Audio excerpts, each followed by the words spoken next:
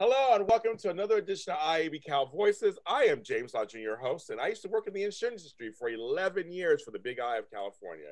I worked for the education division called Insurance Skill Center. Not there anymore, but I did work there for 10, 11 years, and it's a wonderful people doing amazing things in the business.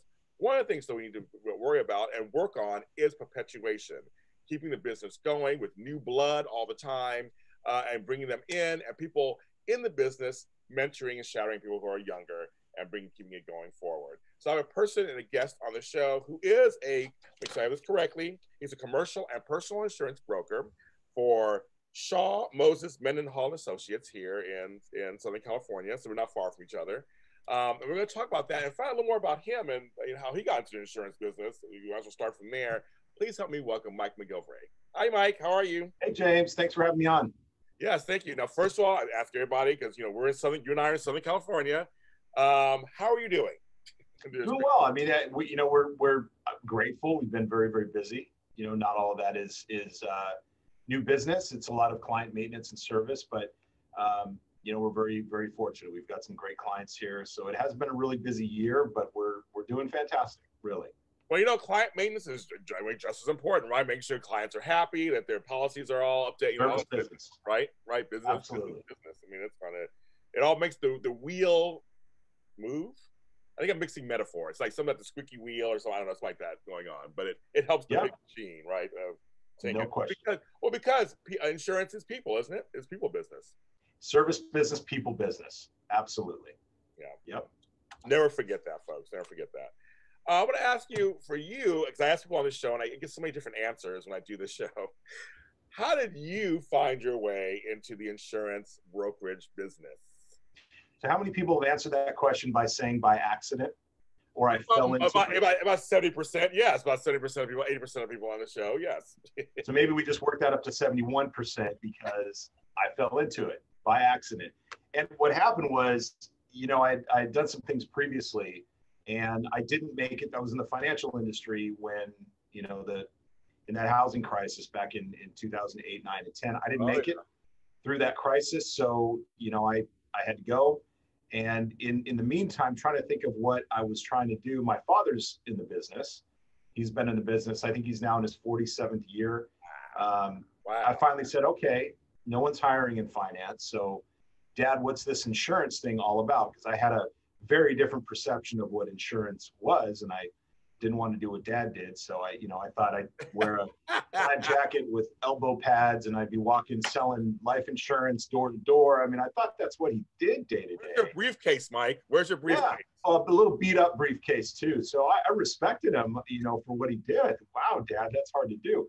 Well, I had no concept of what it was. My only regret is I didn't get in the business earlier, but finally, I said, Dad, show me a little bit about this insurance thing. I'm interested.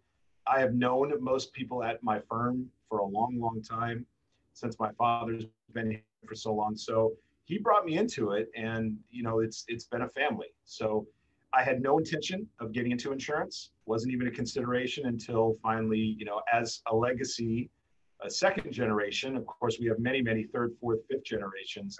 That's how I got in. Well, Mike, so I want to talk about that for a second, because I'm a person who came from a whole different field too, and then got into insurance, and now I've left insurance, and now I'm in the media. So for you, I just want to know the process for you when you were like, okay, I remember 2008, 2009, 2010. I remember that whole time period. That's when I changed my life also, in terms of business. What kind of went through your head in terms of trying to find what to do next? I'm kind of curious about that. What was it in your head at the time? Number one, stability. No question. And when you're in an industry like that and you go through a crash like that, the first thing I'm thinking is, I thought I was safe. I thought I either would have another job I could find. So I wanted something that was stable, something almost recession proof, in a way. So when you go through an actual crash like that, and we had a lot of layoffs in the financial industry that was all over the news when the crisis hit, companies didn't know what to do. So for me, stability was, I wanted a career. I had planned on being in the financial industry for years. I thought that's what I was going to do. So I wanted to find something that would be a career, something that if I'm going to invest time in, that I'll still be there for, God willing, 15, 20, 30 years. So stability was a huge thing. And that did leave a mark on me. I mean, just to be really candid, when you don't make it in an industry because of a crash, and you see all these people around you getting let go, you do start to think, I got to find some stability. And that industry just wasn't it, especially at that time. Yeah. So that was a huge, huge factor. That was probably number one before I knew anything about insurance. That was number one. Stability. You're like, okay, I got to find something that's going to be stable, that can last for a while, and possibly enjoy doing it. I mean, right? I mean, honestly, right. I mean, that's kind of a, I know we think of other stuff first, but we got to figure out, can I do this? Would I want to do this for a while? Would I want to stay in it? So you found insurance. You fell head first into it. Head first. Yeah. Yep. Fell head first. The dismount was a little rough, but it's been fantastic ever since. So no problem. I mean, okay, so give me a couple of reasons why you've enjoyed being in insurance for the last basically decade or so. Why you've enjoyed it? Number one, people business. What I really, in the insurance and all the minutiae is one thing, and we do have to, obviously, everyone has to learn that and know that. What I liked about the financial industry and positions I had previous to that is I love the people aspect of it. I love having anybody I can talk to at any given time or place become a client. So it becomes like a family. So the people aspect of it is huge. And I wanted something where I was in front of people, talking with people all day. I do see clients like a family. So I love that aspect of it. So that was number one. Then when I really figured out what I could do in this industry, the way that life is structured, the life-work balance, there were a lot of other things that appealed. So while stability got me there, there's a lot of things that are keeping me here. So I love the people aspect about it. I mean, it's my favorite thing. I get to talk to these fantastic people all day long, and sometimes the news that we deliver might not be, we like to say here, there's no good or bad news, there's just news. So I love talking to them every day. I really do. How's it been during COVID? How's that changed for you? Because it's mostly this. Right. It's been different. I miss the interaction. I miss the face-to-face, of course. It's been challenging on the claim side. There are claims that I never thought I'd ever have to put in. Oh, wow. That I've put in several. So, it's certainly been a little different. Now, I think, we've pivoted pretty well. I think people are pretty good through the glass now. And I couldn't find a webcam for the longest time because they were sold out everywhere. Where's the thing at? Yeah, right. Should have bought stock in webcams. But, I think everyone's doing a great job pivoting, through the glass. And when we're able to see clients, obviously we do it with masks on.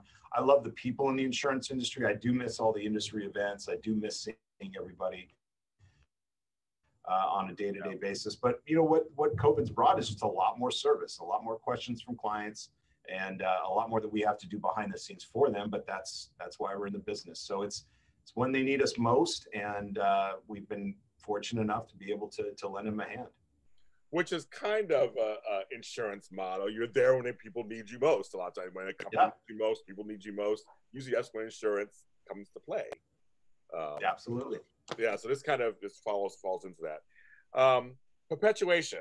That's something I touched upon with a couple of people in the industry. We want new blood coming in and new people being mentored and brought through the ranks.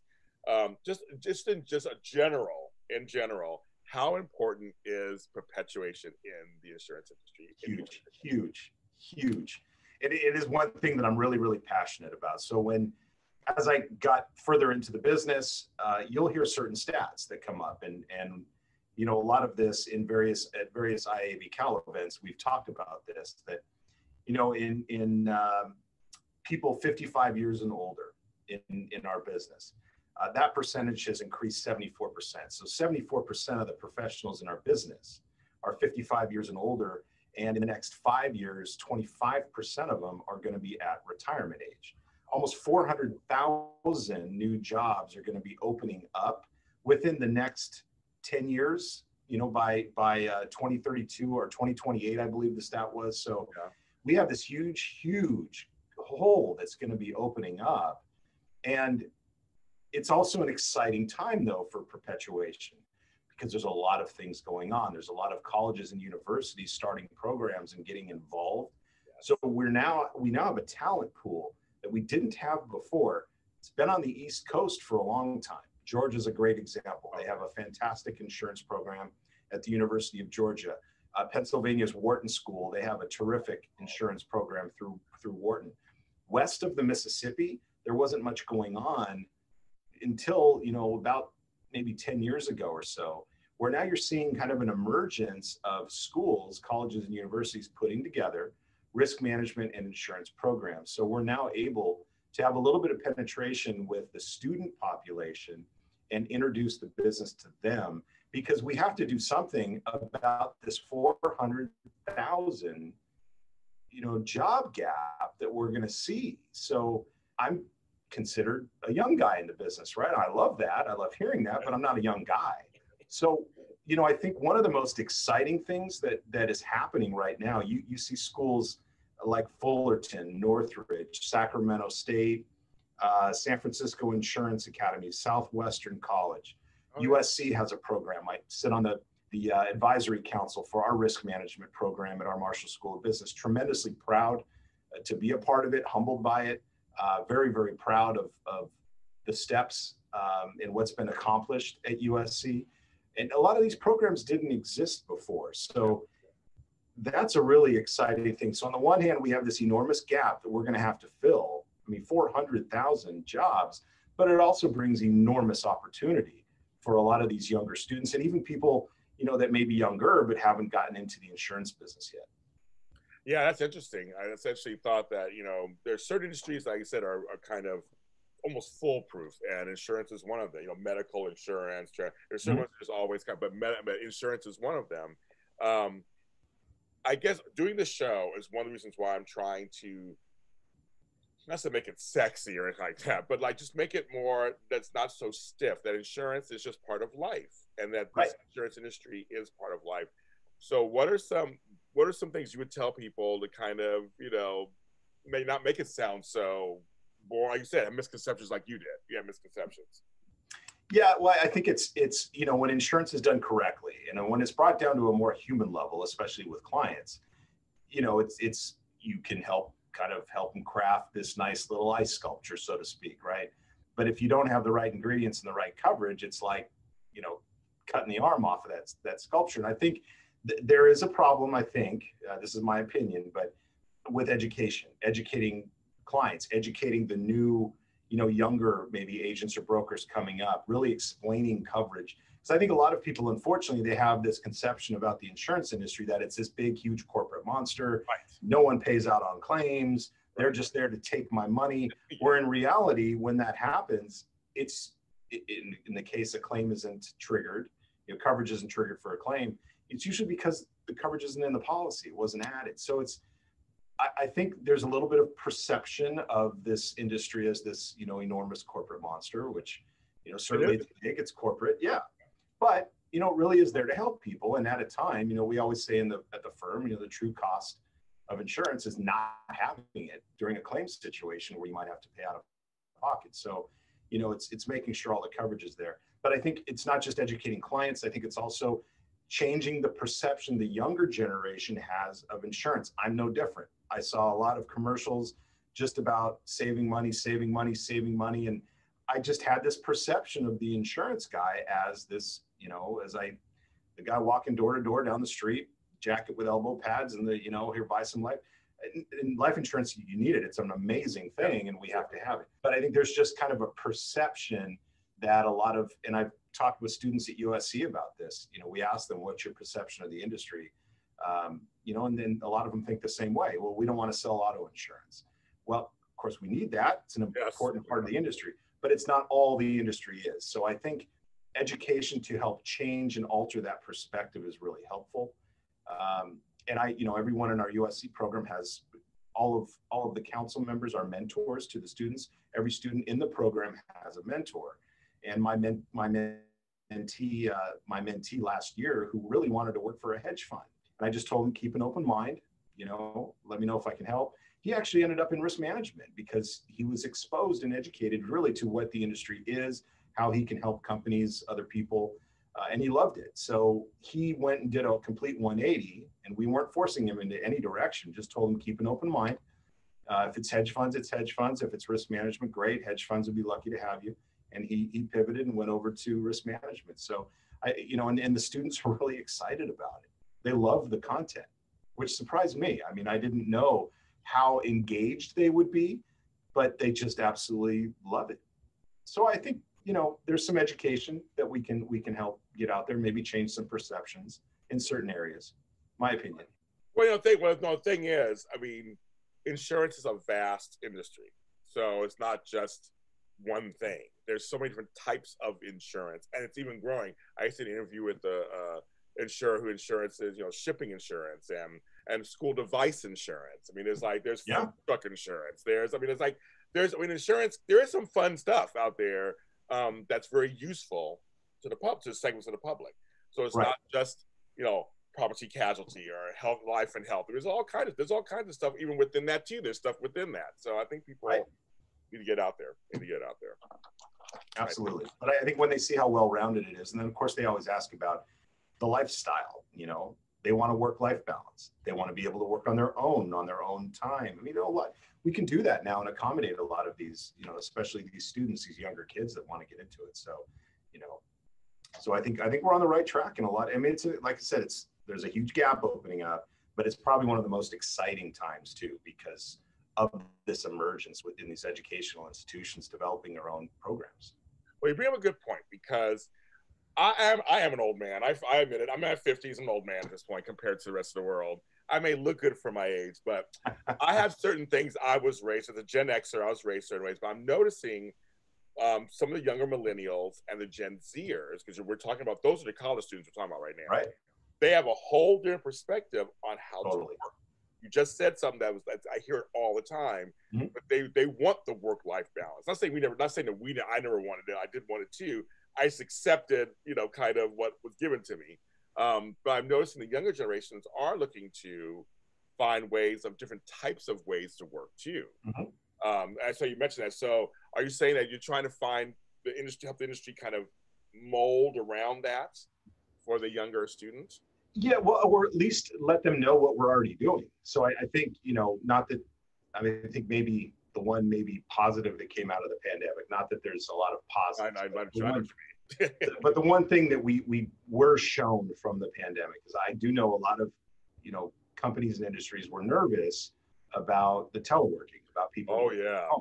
Are they going to be productive or not? And I think, I was on a webinar last week where there was a huge discussion about it, which is a lot of the studies show that employees are even more productive sometimes at home.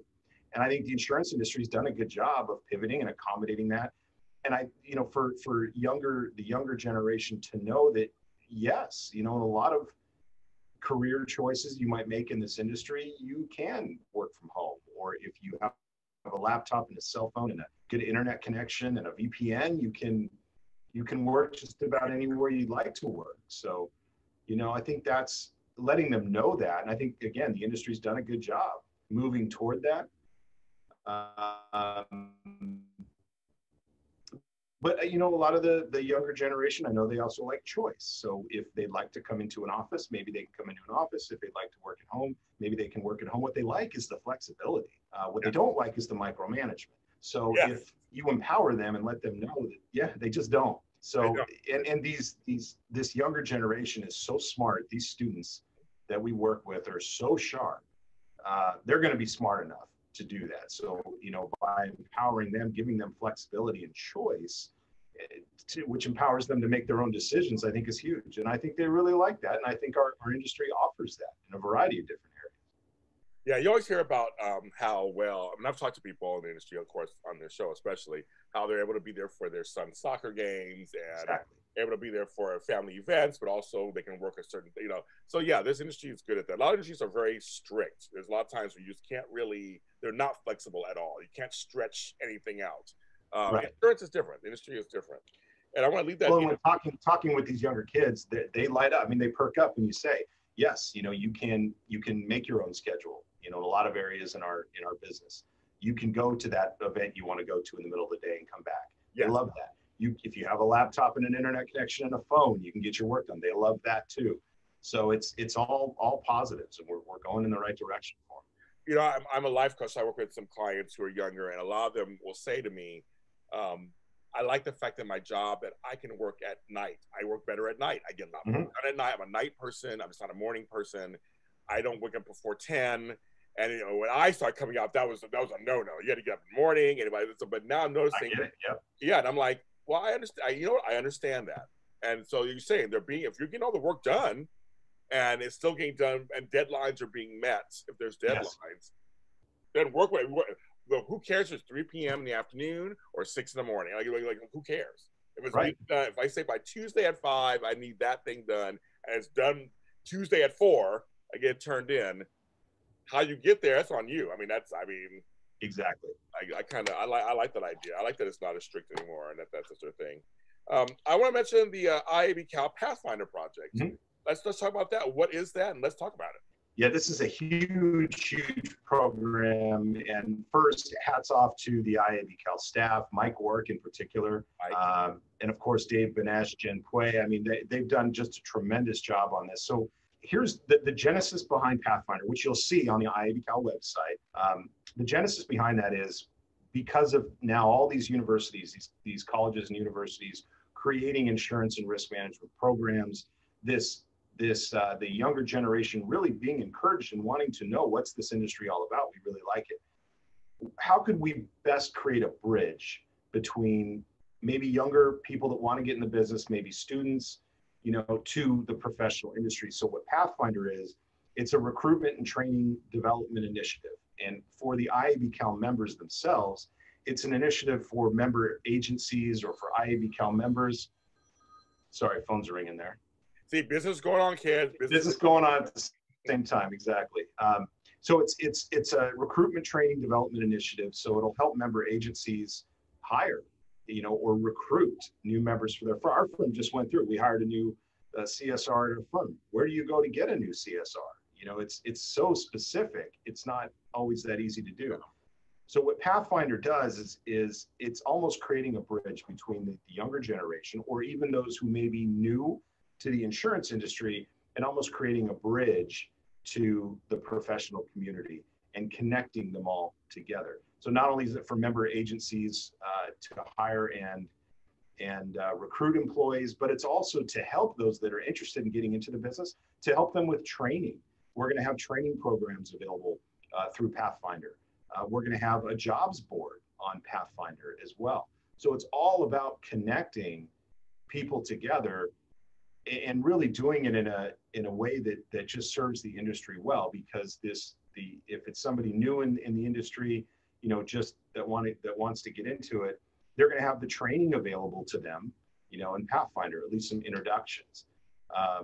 So it's really exciting because it's being done at the time that these schools are developing these programs, and these students at these schools going through the programs are already going to have a lot of insurance and risk management knowledge. So when being connected to member agencies, IIABCal member agencies, these agencies are going to have a great talent pool, of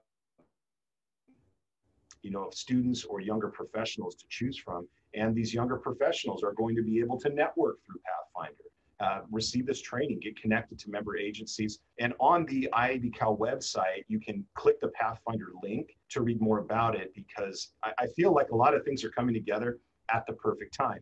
Gamma Iota Sigma now is very involved in Pathfinder. Gamma Iota Sigma, of course, was at InsurePath doing our panel on insuring opportunity with Alyssa, Dimfa, Steve, and Barbara. All them, yes. And they did a terrific job. So Gamma Iota Sigma is also involved with Pathfinder, so are a lot of the universities and colleges. And we haven't quite introduced everything yet to the community, but that's coming soon. So I think it's the bridge that we need. And I think it's coming again at the right time. It's really exciting. I believe in the village mentality, and I feel like this is like the village. It's like, I know your lighting just changed all of a sudden. It goes off. So we can still see you. It's perfect. No, but it's the village mentality where the people in the village look out for the younger ones and bring them in and bring them up and introduce them to other people in the village. And it's that whole thing of just lifting each other up and adding more. And I think that's why I think this Pathfinder thing is so wonderful. I mean, it's like here's your path. so to speak. We're going to find is your path into the Well, industry. it cultivates professionals. And one of the things I think makes USC's program so successful is the involvement of the professional community with the students. Every student has a mentor that's in the industry, in the business. When we have events, which hopefully we'll be able to do maybe sometime next year, but in past events, you had a lot of professional industry people there. The students get to know them. They get to know the students. Because, one of the things that member agencies, are looking to do all the time, I'm sure, is where do we find new talent? How do we hire? Where do we go?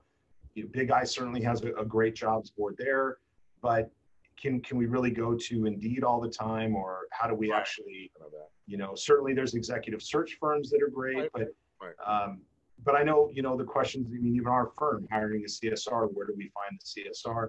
And then, of course, students are always asking, and people that are younger in the industry, where can I find a career? Where can I find the job?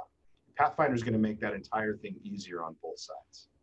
I'm sorry, I'm old school. I think there's nothing better than somebody who knows somebody.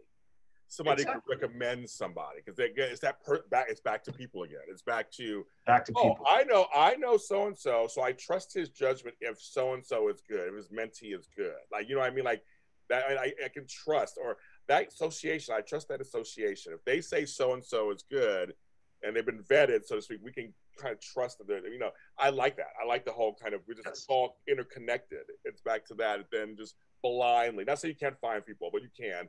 But instead of blindly being out there and trying to find, is that person good? Is that person good? Is that person, I like that. I said, to me, it's an old school aspect, but using new school kind of ways and technology. New school technology. And Pathfinder is going to do that, establish that network and cultivate it.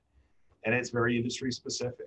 Yeah. So it really is exciting. And as more rolls out, I think it's going to be a fantastically successful program. And it couldn't have come at a more perfect time than now, because there's a lot going on with these colleges, universities, and the younger generation finding out what our business actually is. Yeah, I'm noticing the colleges they're adding other industries too. They're adding some stuff. They're finally coming around. So I'm glad to see that's happening, because we want to give people who go to college more choice. Before we're told you go there, you pick out of 5-6 things, you go that direction, and that's it. No, there's a lot out there, and insurance is a nice option. Absolutely. It sure is. Lastly, I want to ask you, thanks for sharing all that. So last, I want to ask you, what is one thing you have learned about yourself while working in the insurance industry this last decade? What a great question. One thing I've learned about myself.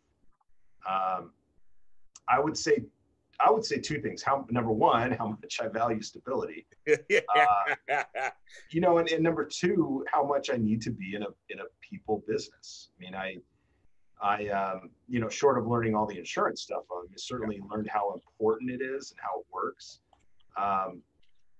But it was really, I'll tell you, I'll make it this. It gave me everything I was looking for in other industries, but couldn't find. I couldn't put it all together. This is the industry that put it all together for me, which was a surprise. That's a great one. That's a good one. That's a great, I like that. And we'll end the show on that's a great answer. Mike MacGillivray, thanks for being on the show. My pleasure, James. Again, thanks for having me. And please check out Pathfinder on IIABCal's website. Yes, that's IIABCal.org, folks. Go ahead and check that out. And Mike, you're wonderful. Where can they find your business? If they want to use you for business. Shaw Moses Mendenhall. You can go to our website. You can Google us, Shaw Moses Mendenhall and Associates, and I'm on there under all of the agents. I am right there. They can find me there. I do have a podcast coming out soon called How Insurance Works, and we're releasing that. I think Wait a minute, I didn't know that. I got podcasts coming out.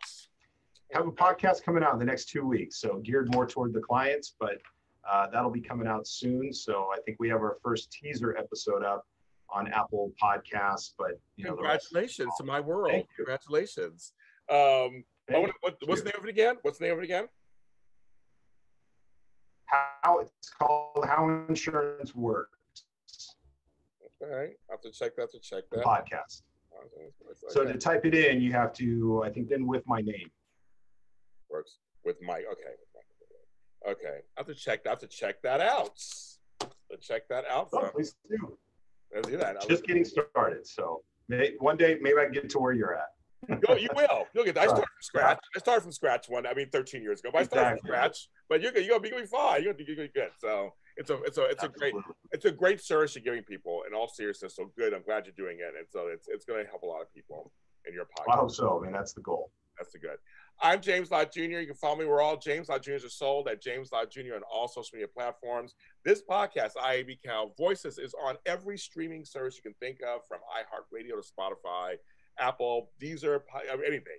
Wherever you find it, like, subscribe, follow, hit that button, and share it with anybody you think needs to hear this, who's in the industry or not. Now, also, the video version is on my online network, JLJ Media, where I have over 35 shows ranging from Star Wars to soap operas and everything in between, including this one. This one has a playlist. You can watch past episodes, and his episode is up there now. And you can see what's going on in insurance field. And we talk about people with behind the scenes and in front of what's going on in insurance. So subscribe while you're there also. Show the love. Share with anybody who needs to hear this or see this, of course. And everyone, please stay safe. Try to stay sane during this time period. And we'll see you next time.